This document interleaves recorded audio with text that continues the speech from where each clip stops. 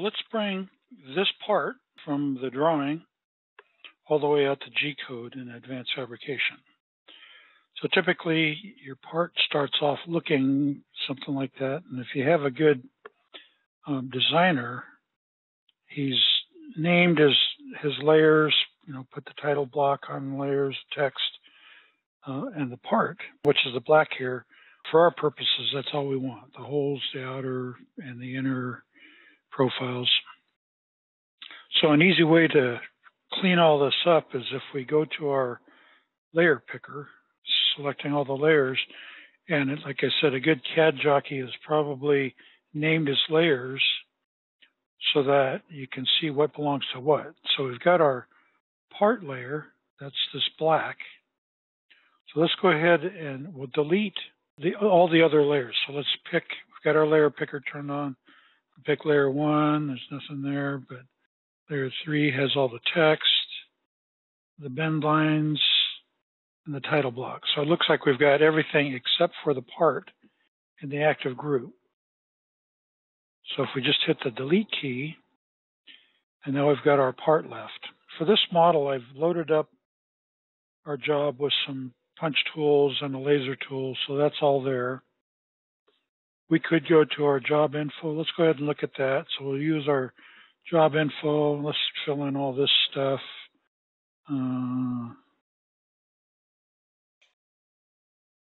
The program ID is like the 4-digit number, the O number, sometimes it's called, that's at the top of the program. So we'll just call this a 4-digit number. And for the machine, I'll choose a combination punch, laser, and then by choosing it, I filled in the SMF, the SmartCAM machine file, and the CGT, the code generator template file that we'll use for coding this at the end. And I think that's all we need to worry about there. So we have punches in here, the Oberon and the 1/8" diameter round, I think, are the ones that I'm worried about. So right now, if we were to select everything, I want to auto-select. I want to place these punches automatically on everything except for the inner and outer profile. We need to kind of handle these separately, as we'll see here in a little bit. So I'm going to go ahead and take the inner and outer profile out of the active group by using the profile picker. And then I'll hold the control key, and I'll click one of the elements in this profile and one of the elements in this profile. And now I can go to, under punch cut is called auto select. And everything's turned on, and that's fine. Now let's just hit go and see what happens. And it looks like it's punched it all. So why don't we go ahead, everything except for the inner and outer profile, and that's what we wanted. So let's go to verify, and let's toggle our stock and see what it looks like. Okay, yeah, so the inner and the outer profile are left to do. For the inner profile, it's going to leave this big slug. We're going to cut these with the laser, inner and outer profile.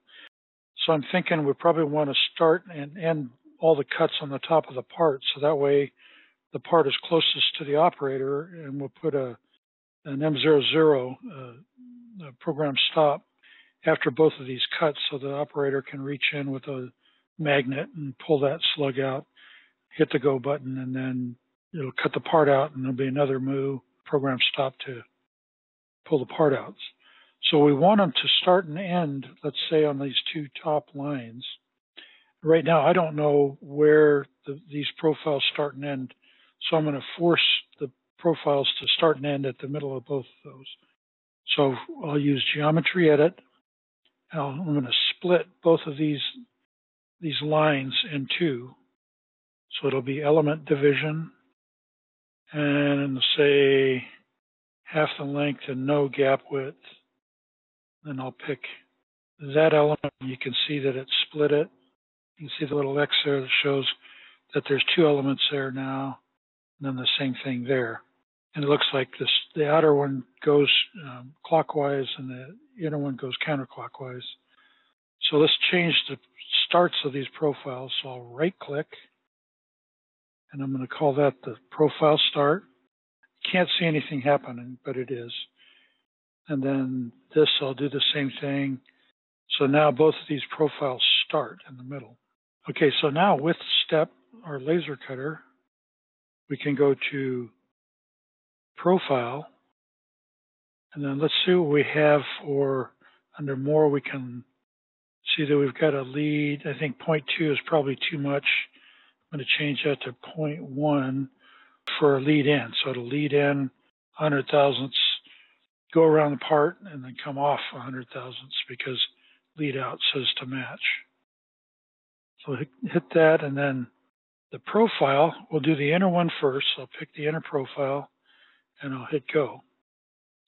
And it looks like it's started at the top like I wanted, and runs around the part and does its thing. We can verify this now, why not? And then there it's cutting the inner profile. And now we want to put a program stop in there. So let's go to Create, Machine Events, and under Miscellaneous Options, let's do a program stop. And then let's say, have the message say, remove slug. And hit OK. Then this little thing here indicates that the program stop is there. Okay, so now let's go back to our profile. That's under Punch Cut, Profile. This time let's pick the outer profile. And we'll just use the same leads. Just hit go, and we can see now it's starting to end and up here. And now let's just go right back to Miscellaneous Options. And we're going to do another program stop, but this one's going to say remove part. And then we'll hit go. And you can see the user event marker. So let's verify this. The program stops won't show up. But we know we'll see it in code here in just a minute. And it runs around and cuts the inner slug, runs around, cuts the outer part.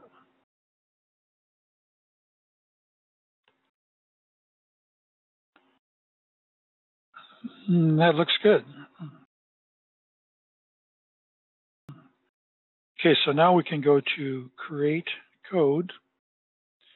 And I'm going to tell it to open the code file, change this to TXT so it'll open with Notepad. Our machine is the combo punch laser. I'll hit Create Code. And there's our code file. Here's the program ID, and it's a panel. We cut for the customer. Then 209, tool 209 is our 1/8" punch, it looks like. Then it looks like 312 is the Auburn punch in an auto index at 120, and then back at 60. Then it sets up for the laser. Looks like power, frequency, and feed. Rapids to the top of the first cut, starts a laser, then cuts the inner slug. Does a program stop, removes slug. Rapids here, starts a laser back up, and runs around, and then removes the part. So easy as that, really.